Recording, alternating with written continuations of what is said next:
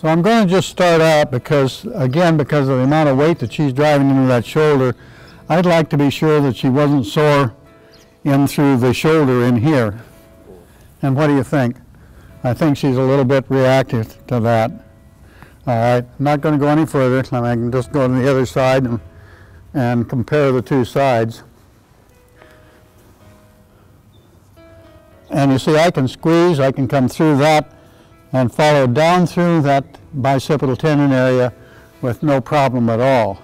Now this doesn't mean that she's got a serious tear or anything else there, but it says she's sure straining herself up in that shoulder.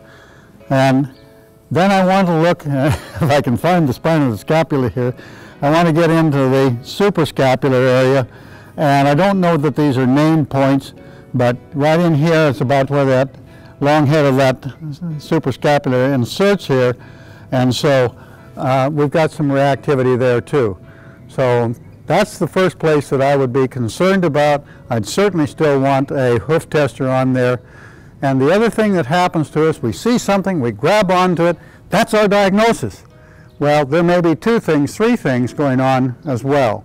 So one of the things that we need to make sure that we do here is to go in and palpate. I want to take a look at the feet here. I'm not getting a lot of heel sensitivity or anything there. That's not the equivalent of doing a hoof tester at all. I don't know where he is in his shoeing cycle, but we need more heel support.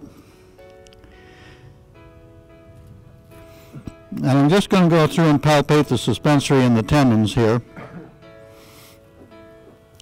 Now, when I'm checking for a suspensory, you can push on a suspensory and get no reaction at all. But if you lift that suspensory and put a little tension on it, you can see that you're getting pretty reactive there.